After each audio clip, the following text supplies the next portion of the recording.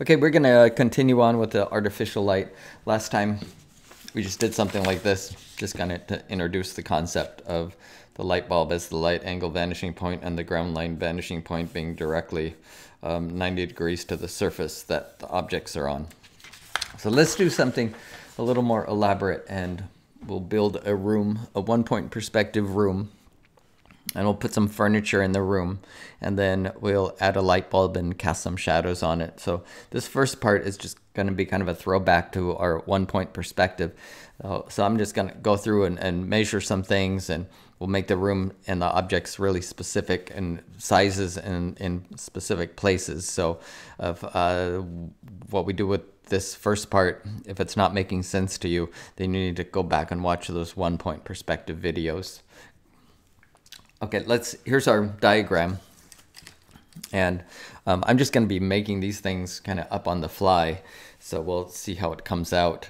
So let's make a room. We'll make it 10 units wide. Each one of these are units, and they can stand for any measurement you want them to be. So we'll make the room 10 units wide, and let's make it the viewer 6 units from the left wall. So here is where the viewer's looking, the center vision, and here's 1, 2, 3, 4, 5, 6. Here's 6 units to the left, and then 1, 2, 3, 4. Here's 4 units to the right. So we have a room now that is 10 wide. And these lines go back to the center vision. I'm just going to do the footprint of the room first. And so here's 10 wide, and the room now goes to infinity. Let's make the room, let's make it like 13 units deep. And I could there's a lot of different options for this. There's a lot of different ways to do what we're going to do. And to do all the different ways to approach something like this would just be so many different videos. So there's multiple ways to approach perspective problems. So I'm going to make this 0 and count over. Here's 10, 11, 12, 13. So here's 13. And then I'm going to this measuring point over here. And there's 13. From here to here, 13. And then from this point, that gives me the back of the room. So now I have a room 10 wide, 13 deep, and the viewer is 6 units from that left wall. Let's make the room, the height of it, let's make it, let's see, 1, 2, 3, 4, 5, 6, 7, 8, 9. Let's go 9 up. So there's 9 units tall. And then from here, it is just connecting dots.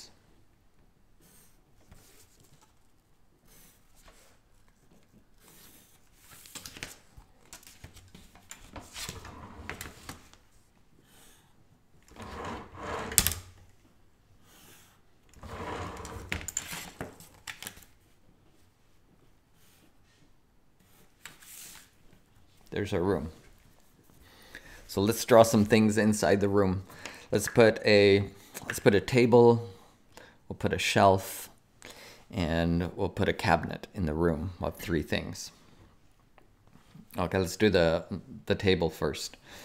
So let's make the table, let's make it 2 units to the right of this left wall.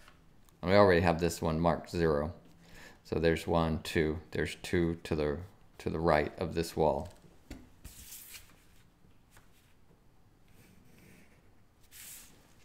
And then let's make the table, let's make it 2 units wide. So we add another 2.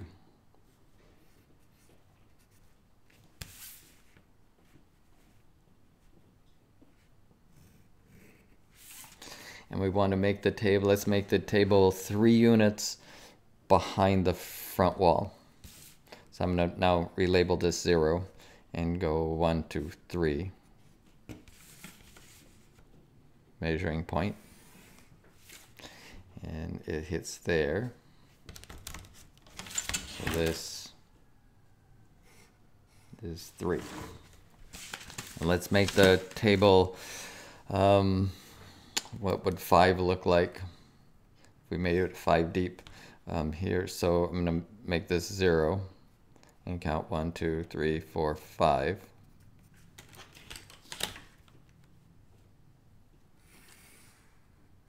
And there's 5. So 5 deep. It is 2 wide. It's 3 behind the picture plane. And so here, this would be the footprint of the table on the ground. So let's make it, what if we made it, what about 4? We come vertically. Let's see what 4 looks like. You have to measure here at the picture plane and count. Here's 1, 2, 3. Let's make it 3. I want to see that 4 brings it like pretty close to the horizon line. So I'm going to see a little bit more of the top of the table. So we'll just make it 1, 2, 3 tall. You have to measure up at the picture plane, and then you do all your measurements at the picture plane, and you project them back. So here's our table. Then it's just connecting dots. Vertical lines go straight up. Lines that go back in space go to the center of vision.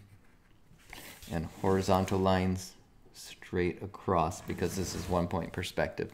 So here's our table. Let's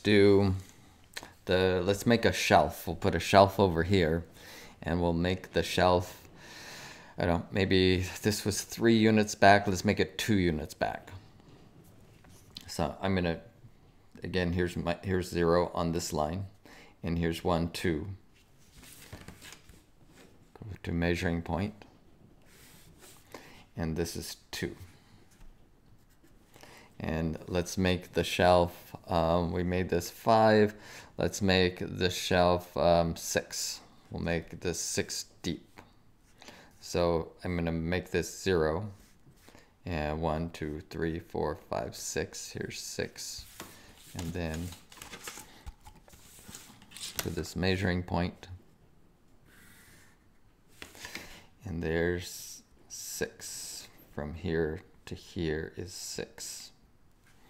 Let's make the shelf, make it a thin shelf. Let's just make it 1 unit wide. So we'll just come over 1. And back to the center vision. I'm drawing this shelf on the ground, because that's where my measuring line is. It's on the ground. So I like just measuring everything on the ground. And I could just keep my measuring line right where it is, and I don't have to move it around. So here's my shelf. It was sitting on the ground. So let's raise it up, and we'll just like kind of we did here, 3. Maybe we'll make it 7. We'll come up 7 units. It'll be 7 units off the ground. So I'm just gonna, it's gonna be attached to this wall. So I just measure up along this wall. 1, 2, 3, 4, 5, 6. There's 7. And now I just project up what I've done here on the ground. I can just project these up. There is 6 wide. This is 2. This is 6. And this is 1 wide. So this is going to go straight across like that. This one will go straight across. And then this goes to center vision. It's just a 1 line, the thickness of this pencil. So if we wanted to make it, to give the shelf some thickness, we could come over here, and if we wanted something specific, we could just measure that distance here. Here's like half a unit. And then bring that back. And then connect dots.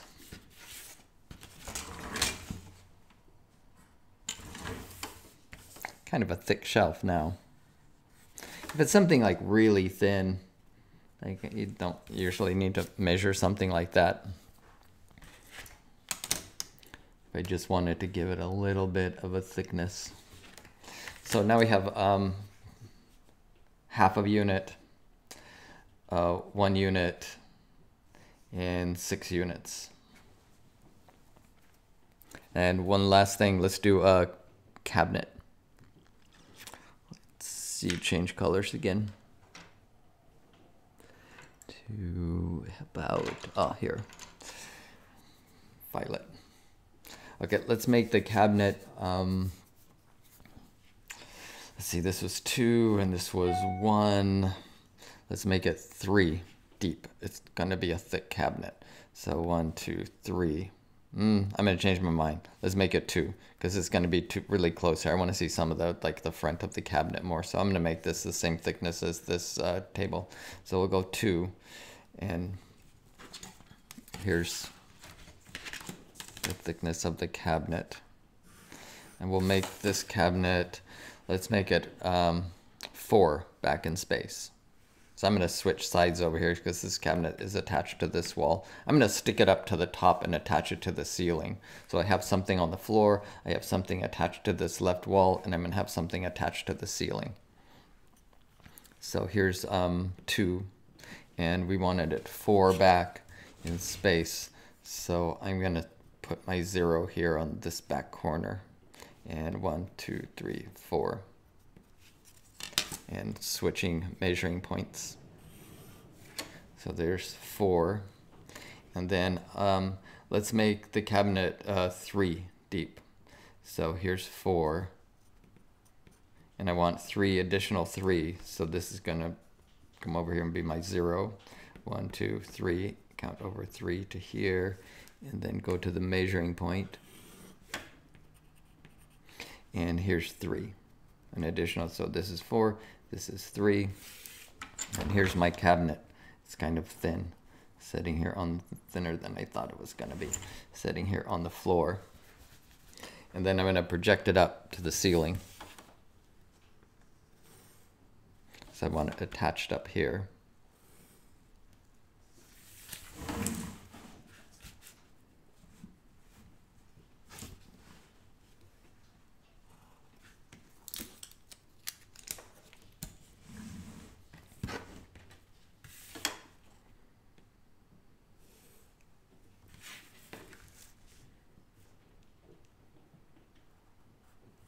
Center vision. Okay, so now, well, this would be a cabinet that went from the floor to the ceiling, but I want it to not be, this is one that's going to hang from the wall. So let's make the height of this, let's make it, let's try 2 and see how that looks.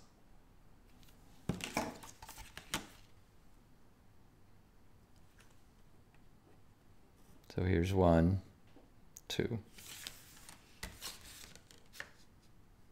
Bring that back. So this is a square.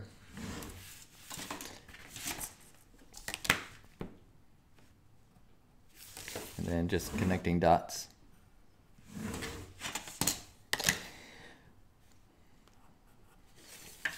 So a little bit of a review of 1-point perspective. So here we have a room, 1-point perspective. We have 3 objects, and we're going to add a light bulb to this room and then cast some shadows on these from these objects.